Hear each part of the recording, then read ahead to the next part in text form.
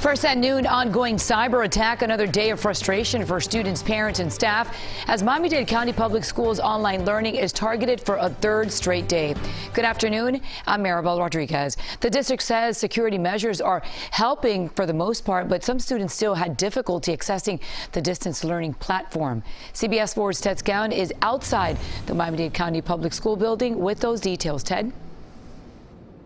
Yeah, Maribel, the school district telling us today that those cyber attacks are continuing. As a matter of fact, that there have been multiple attempts this morning to get in once again, but so far they're telling us that the security system seems to be working.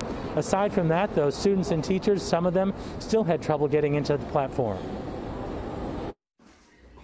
Although many Miami-Dade students were able to log on to their online school program, others could not and had to resort to Zoom. This is day 3 of school and day 3 of problems, including a reported cyber attack. There was a malicious attempt, well-orchestrated, complex attempt at derailing, destroying the connection which is essential for our students and teachers. The district put out a statement saying Miami-Dade County Public Schools continues to be targeted by cyber attacks. Multiple attempts have been made this morning. The district's security and safeguard measures have been successful thus far.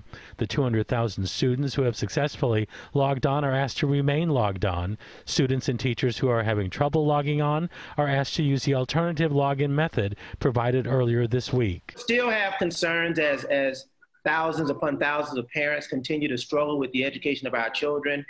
Nearly 275,000 children depended on us to get this right on the first day. So obviously we still have some tremendous challenges. Dr. Steve Gallen is the vice chair of the school board. Today he's addressing the cyber attacks and other problems plaguing this new school year in a committee meeting. We have a number of issues that are outside of the scope of a reported cyber attack. We continue to have issues with the K-12 platform in and of itself, and that's an issue that we have to address. Now, as for those cyber attacks, we're hoping to learn more about that today. We are expecting to learn more today. Meanwhile, Miami-Dade Schools Police, as well as investigating this, is with the help of the FBI as well as the FDLE. Live in downtown Miami, Ted Scout, CBS 4 News.